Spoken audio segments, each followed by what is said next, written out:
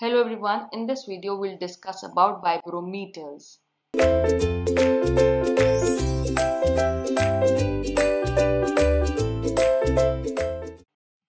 Now vibrometers or seismometers, they are basically the seismic instruments which measure the displacement of vibrating body, right? So basically the construction of vibrometers is something like this, that we have got a mass which is caged and it is connected to the vibrating body, right? So with the displacement of the base or the vibrating body, the mass, it also vibrates. And these seismic instruments are basically the instruments which have mass, a spring and a damper which helps in measuring the vibration of any system. So the mass with a spring and a damper, and the movement of mass is the displacement is a function of time denoted by x, and the movement of the base which is connected to vibrating body is given by the displacement y, which is again the function of time t. So we are talking about the relative displacement, so that we are denoting by z, which is x minus y. So if we draw the free body diagram of the mass, because see, if displacement is x minus y, velocity will also be the velocity of that means x dot minus y dot, and acceleration will be x double dot minus y double dot. So if the movement of mass is in this direction, which is mass into acceleration, and the damping force and the spring force, they are acting in the opposite direction.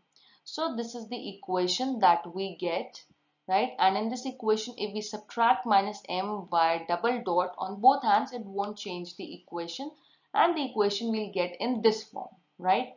So we have already calculated that the steady state solution. So this steady state solution is given on the basis of you have already studied about the forced damped vibration. So this solution is coming from there. So the value of z we get is this, right? So if we want to find the ratio of z upon y, it will be r square from this equation, right? It will be r square upon 1 minus r square whole square minus 2 zeta r whole square raised to the power 1 by 2.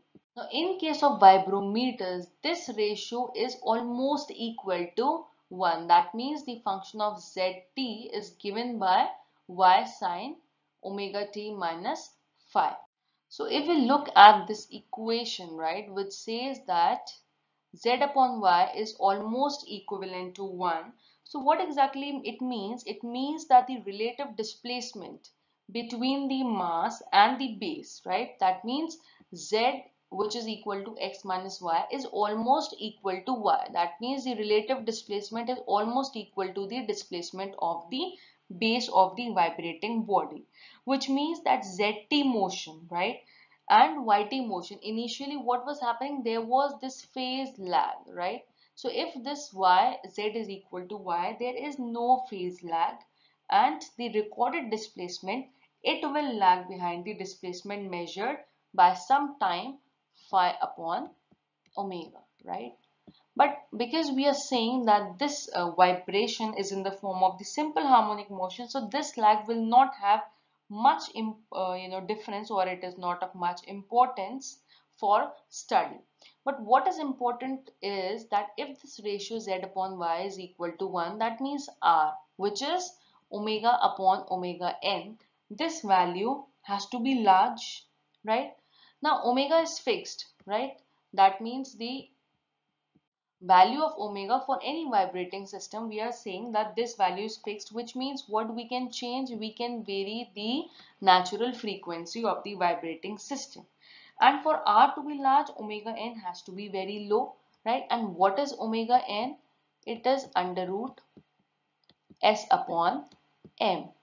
So for omega n to be very less, or to be less, what we need, we want the mass to be, the value of mass to be high, and the spring of low stiffness has to be used. So if we say that the large mass has to be used, which means that the instrument will be very bulky. Are you understanding? That if this r has to be large, omega n has to be small. To make omega n small, the mass of the body, this mass that we are using, this mass has to be large, and this is going to make the system very bulky. Therefore, vibrometers are not used much these days, right? Laser vibrometers are used, but this type of systems are not much into use. If you plot a graph between z upon y and omega upon omega n, we see that the range of vibrometer is from 3 to 5, and the ratio of z upon y we have already discussed, it is somewhat equal to 1. So this is the range in which the vibrometer it works. So we plot a graph between the frequency ratio, which is omega upon omega n, and the phase angle phi. We see that when omega upon omega n, the r is 0, the phase angle is also 0. As the frequency ratio is increasing, the phase angle is also increasing. And when frequency ratio is 1, we see that the phase angle is what? It is 90 degree. And you see up to the value 3, this phase angle, it is what? It is increasing up to that 180 degree, and vibrometers are actually working in the range of like greater than or equal to 3 omega upon omega n. So we see that in most of the cases beyond this value, the phase angle will be 180 degree.